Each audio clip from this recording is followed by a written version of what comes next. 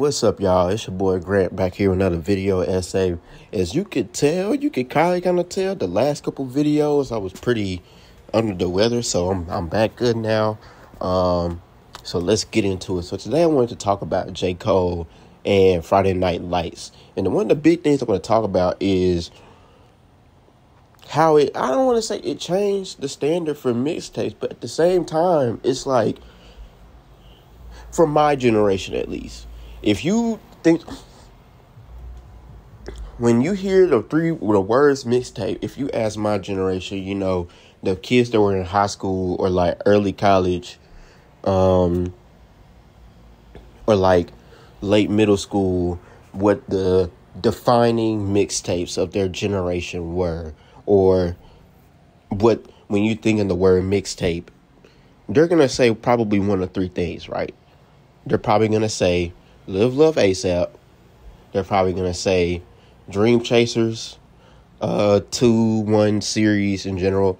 Or they're probably going to say, and probably the most common answer, one of the more common answers, Friday Night Lights. So the big thing for me is where I think J. Cole doesn't get enough credit at. I know we talk about like how annoying his fans is and all that shit, but the one thing that people kind of underrate, or like that goes under the radar with J. Cole, is how well he markets himself. From the beginning to his career to now, he has some of the best marketing of, honestly, I'm going to say, he has some of the best marketing out of any rapper I've ever seen. I'll go ahead and say it. The whole basketball theme of his early career has helped him so much. And to top it all off, it's something easy to coin. It's something that's helped him so much throughout his entire career. The warm up, Friday Night Lights, Sideline Story, and all that type of stuff. But that stuff matters, man. Like, how you market yourself matters. How you market yourself is honestly the difference between you becoming, that could be what makes your career, man. Like, there's so many talented rappers out there that we never got to hear because of they don't focus on everything. And that's what part of being an artist is. Like, if you want to make it be like, part of it is marketing as a whole. You can't just focus on music. That's not even just with music. That's with anything. Like, marketing is part of the game. So the one big thing I wanted to talk about, or the other big thing I want to talk about, is I don't want to say he changed the standard for mixtapes for too long, but I want to say, like, saying like this is such a defining mixtape that defined pretty much defined the blog era. I can't say it didn't matter. He reinforced or showed what is necessary, or what the standard is, or what you need to be going for with these mixtapes. Like, for example, like, he's got stuff that shows, like, okay, if this is my introduction to you, I want to show you all my strong points as a rapper. Like, I want to show you how much, how many boxes I could check. So, like, with J. Cole, he's kind of like, okay, I'll give you the storytelling.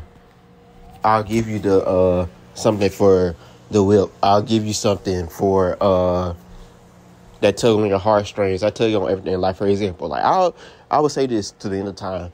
Two-Face is J. Cole's best song, bro.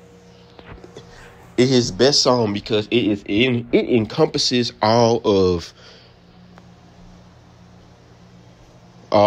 what encompasses a great rapper in one song.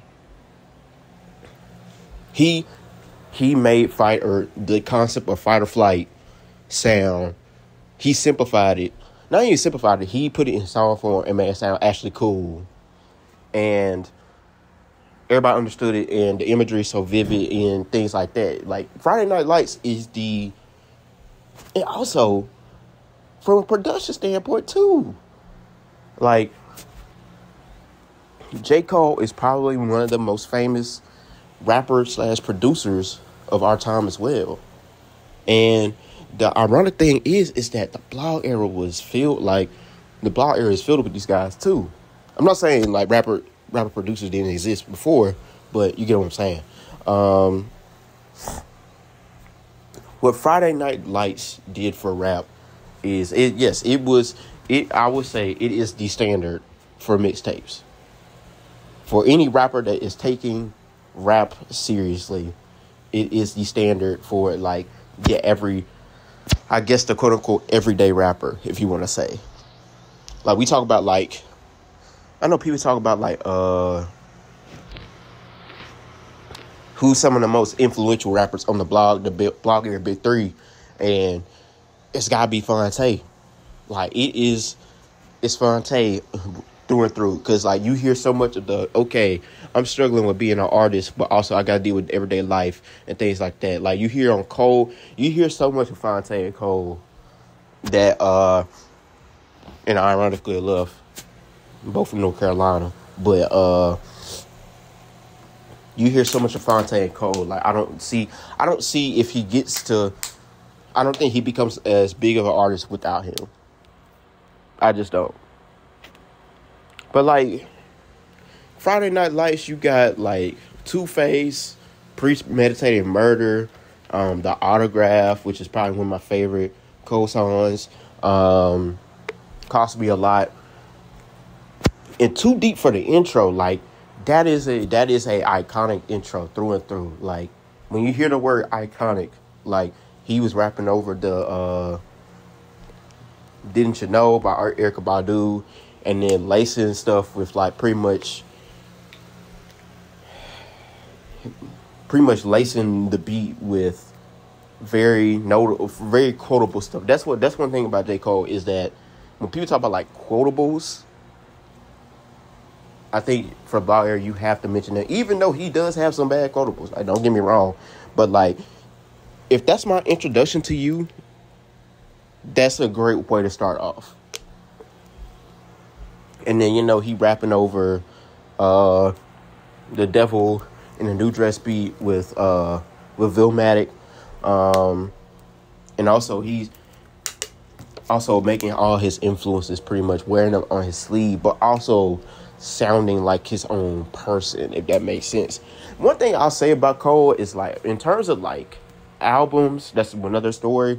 But I've always kind of felt like he didn't, like, very early, that he kind of carved his own sound, Like, he didn't really, to me at least, he doesn't sound like he's just mimicking somebody. He kind of sounds like, you can hear the influence, but, like, you can hear, like, okay, this is J. Cole. Hold on, let me get some more of these songs real quick, man.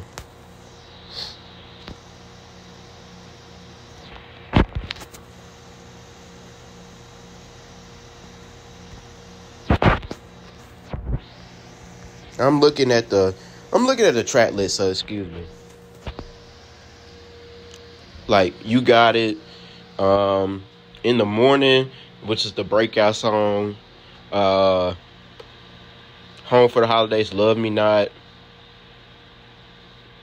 Like, I would honestly say, like, if Friday Nights, I'll say this, I feel like that whole pre-Air Cole era has to be in the classic conversation, not just Friday Night Lights. Because he is truly the embodiment of inspirational story. But that's pretty much I got for this episode, man. Y'all gave me some ideas, so I'll probably go through like the legendary mixtapes that we grew up on. And by we, I mean like kind of the guys that were like the guys and girls that were probably in high school when some of the stuff dropped. Appreciate y'all. Love y'all. Be easy.